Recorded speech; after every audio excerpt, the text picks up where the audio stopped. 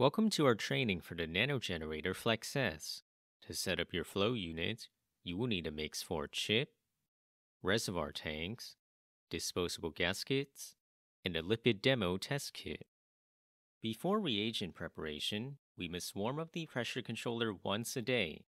To do this, simply press the Warm Up button at the bottom of the home page.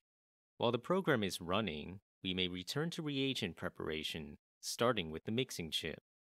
The Mix 4 chip has a circular mark on one side to help you orient it on the stage. As you insert the chip, ensure the mark is on the left-hand side of the setup. Each chip channel has its collection outlet on the far left. Preload the channel with 5 microliters of anhydrous ethanol, pressing to the first stop of your pipette. Now we can insert the fluid reservoirs. The smaller paired ones should be closer to you. These are the inlets for your reagents. The large reservoirs for collecting product.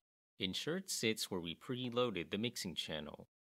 When loading the reservoirs, first conduct inline dilution in the collection reservoir's chimney. For this, 25 microliters of aqueous buffer is sufficient, regardless of production volume. Next, load the left reservoir with aqueous solution and the right with lipid solution. For practice assays, you may replace these with water and anhydrous ethanol. Cap the reservoirs with a gasket and lock the Flex S to ensure a proper seal. Once assembly is complete, we may move on to the software operation for the device. On the home page, enter New Simple Recipe. Here you will find several parameters which can be tuned to suit your applications. The total flow rate may be set to 3 or 4 mL per minute, while flow rate ratio is fixed at 3:1. The total volume may be set up to 500 microliters. For higher volumes, please see our FlexM model. The chip channel may be set to whichever ones are currently active. These channels are numbered left to right in ascending order. While up to 4 channels may be used at once, keep all unused channels off to prevent air leakage. When you are done setting your parameters, simply save the recipe and it is ready to go. You can find any previously saved recipes in the Saved Recipes menu.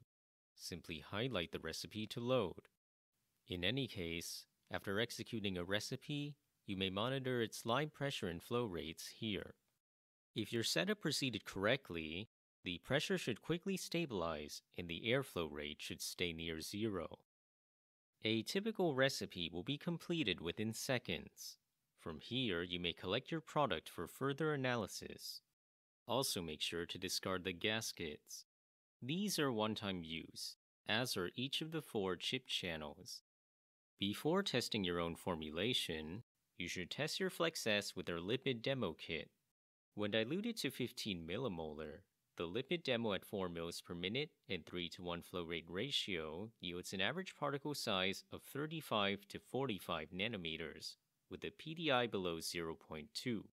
If you can achieve these results, your procedure and instrument are good to go.